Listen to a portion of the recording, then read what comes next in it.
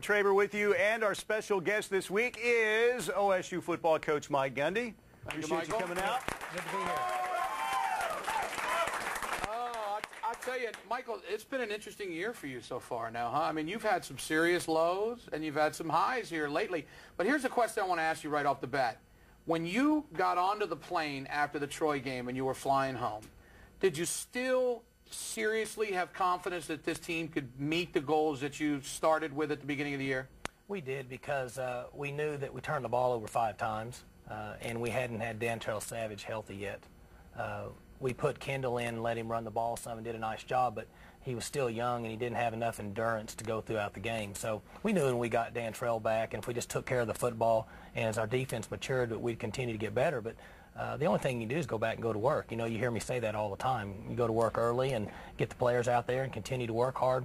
College football has become a roller coaster. And I think it's going to be that way from now on with all the parity out there. You had a lot of teams losing that you wouldn't think are going to lose. Let's go to the quarterback situation. You have Bobby Reed, who I know you still believe is a really good kid and a really good player, and then you just decide that Robinson is the answer, and he has looked really, really good. How is that whole thing, being a quarterback like you were, how does that whole thing been working out with the three of you guys? Well, they're both really good people, and Zach does a great job, and Bobby's continued to work hard. He went through a tough week last week, almost like it finally set in that he was a backup. And, you know, the one thing as coaches we have responsibility is to put the players on the field that give us the best chance to win to the team. And Zach had played better when he filled in for Bobby. So that's why we played him, and as he's matured, he's played pretty well. But we need Bobby Reed, as was evident at the A&M game. You know, there's going to be a time when he's going to have to come in and play. And he's continued to work hard, and he has a great attitude. And he's still a good football player. Right. We just, you know, are using the other guy right now. Real quick, one more thing, Steelman. Do you believe that Bobby Reed, when you start spring football, will be at Oklahoma State? I think he will. Well, he graduates in December, and he'll have a decision to make with what he wants to do from this point on. But if he wants to be there, we want him there, because he's meant so much to us, and he's continued to get better. But I'm sure that he'll have to think things through for his future. It's such a unique situation. Let's talk a bit about some of the gut check victories you've had at home against Texas Tech and Kansas State. Huge in both of those games, Brandon Pettigrew, with big plays for you. Now, Oklahoma State's had some really good tight ends in the past, Alonzo Mays, Marcellus Rivers, and others. But how good is this guy? He looks like he can play on Sundays. He's big time. Yeah, I'm afraid he's getting to be too good. He's really a good player. And I've said this to the press. You've heard me, that the thing I like about Brandon is he loves to play football. It's so enjoyable to be around players that just like to play the game the way we used to a long time ago. And I talked to the team about this. How many of you guys would play if you weren't on scholarship, if you just wanted to go play the game? Well, he would be one of those guys. He's very competitive. He loves the challenge. You know, he's 6'6", 250, and he's only a 4'8", 4'9" guy, but he very seldom gets caught out there on Saturdays. He's got great competitive speed, and he's very tough, good feet, and he's a good blocker. Let's talk a little bit. Trey mentioned Zach Robinson, and obviously he's come in and done a nice job for you at quarterback.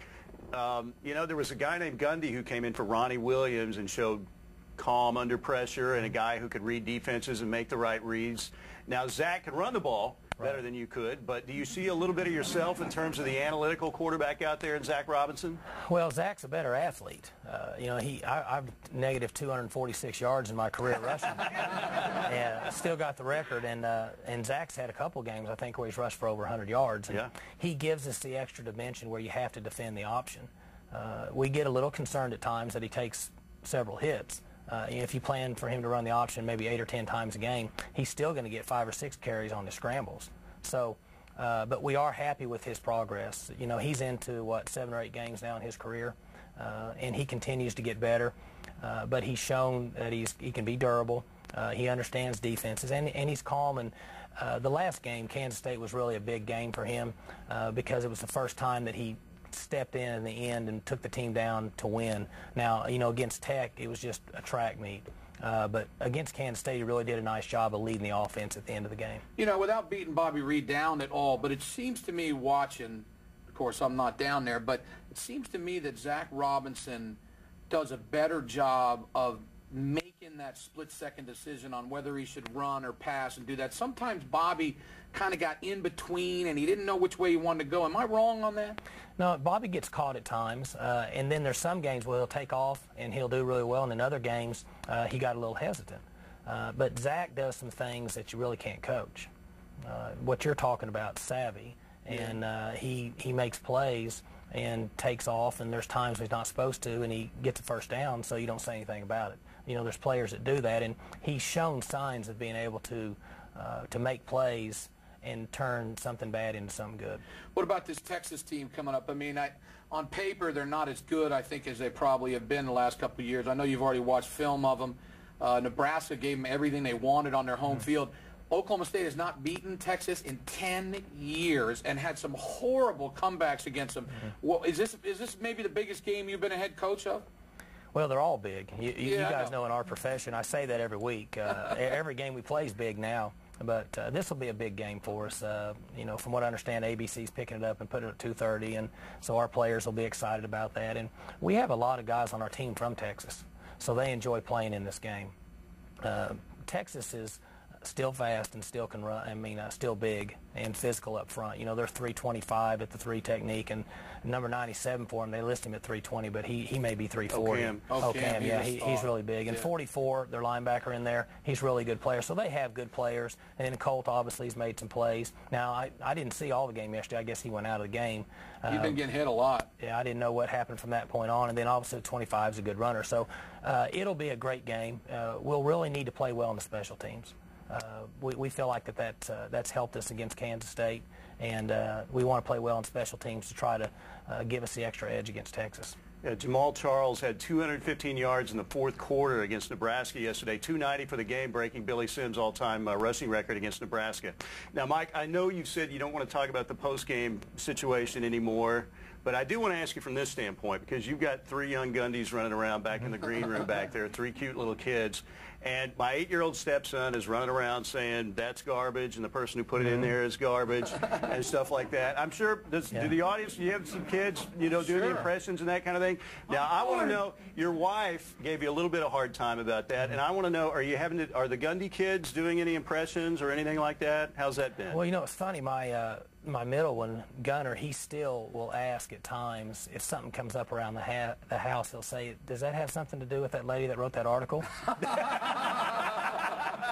I said, Gunner, that's over with. It's been 5 weeks. And you know, but he'll see my face, and he'll think that I'm mad at the lady that wrote the article. But I've never seen anything explode like that has. It's you never amazing. expected to be a YouTube star? No. Ever? You know, and I've never been on YouTube, still to this day. Really? I've never gone on YouTube. Well, you got to go to YouTube. You can watch me chase that Japanese pitcher all the way. Now, I have seen that. You have seen? He says he's seen that. I've seen that on. Everybody's seen that. I've seen that on the ESPN deal. Yeah. And that's a classic. That's now all good, the way to isn't the center field fence. That's actually worse than what I did. You're right. I would have much rather yell, "I'm a man, I'm 40," than chase that dude all over the place. That's right. That was a great one. Now, did you ever catch him? I did get him. I got some blows in on him, That's too. good. Yeah. But then the manager stepped on my head, and I had to get a CAT scan. It was ugly. Yeah. Japanese baseball at best. Well, Mike, listen, we appreciate you coming down from Stillwater, and you know, if you win 3 games in a row, you'll be playing in Norman for the Big 12 championship. The South, is that wild or what?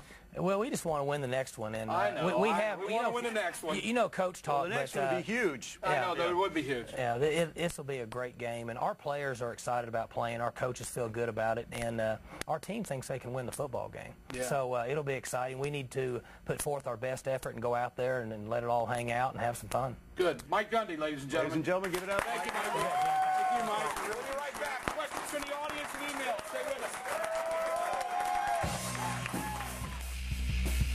The Locker Room would like to thank Mr. Rob.